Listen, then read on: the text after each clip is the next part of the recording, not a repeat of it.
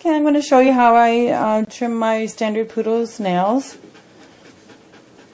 Get the appropriate nail clipper. There's a lot, different kind of nail clippers. I like these, the guillotine ones. They're a small size.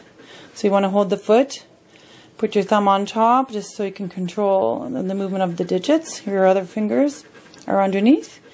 And her nails are black, so you can't just, chop them off. You want to just do a little bit at a time. If they wince or cry, you want to not maybe cut that deep. So I just cut off a little bit at a time. Usually I'll cut off, you can tell where it's kind of pointy. Cut that off first. Now her nails get cut often, so I'm not going to cut a lot off because I know her quick is right there. So I will do one cut and then take off the sides. Hey girl, no, don't pull. Like that. So that's all that can come off of her right now. And there are, special lights that you can shine on the toes to see their quicks. Or sometimes you can even stay. Girl, go stay.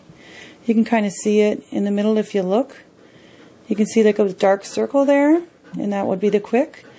And one tip I recommend is, if you're going to cut your poodle's nails, is do it after the bath or soak their feet, because their nails are much softer and the clipper can cut them more easily. Then you can also file them. You can Dremel them instead of cutting them at all. You can use a Dremel. I like to cut them and I use a file.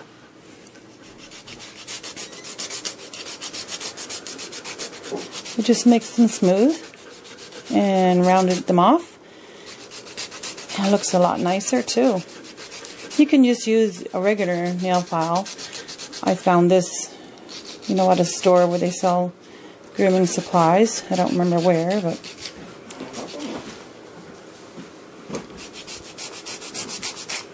anyway, they're nice and smooth now.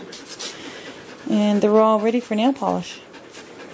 So there you go. Thanks for watching. Bye.